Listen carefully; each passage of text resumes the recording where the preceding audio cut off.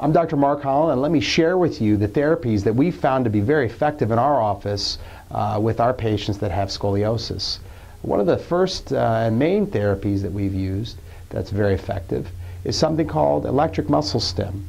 And with electric muscle stim, we take two pads and we apply them to the areas of the back that are experiencing the scoliosis. Now, the pads that we place, we apply a light electrical stimulus to them, and that decreases any pain in that area. It also decreases the muscle tension in that area, and the patients do very well with that.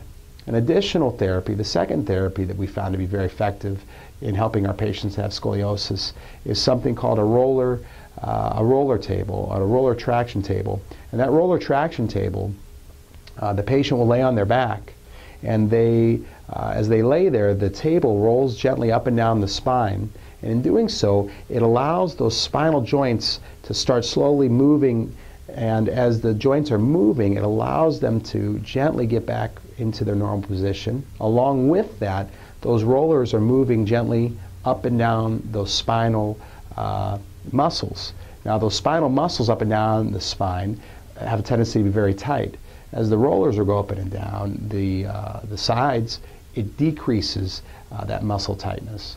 The third type of therapy we found to be very effective in our office in helping patients that are experiencing scoliosis is massage therapy. We do have massage therapists in our offices, and those massage therapists can do very gentle muscle work, and in doing the muscle work, they can do gentle stretching into the musculature of your low back. They can do trigger point work.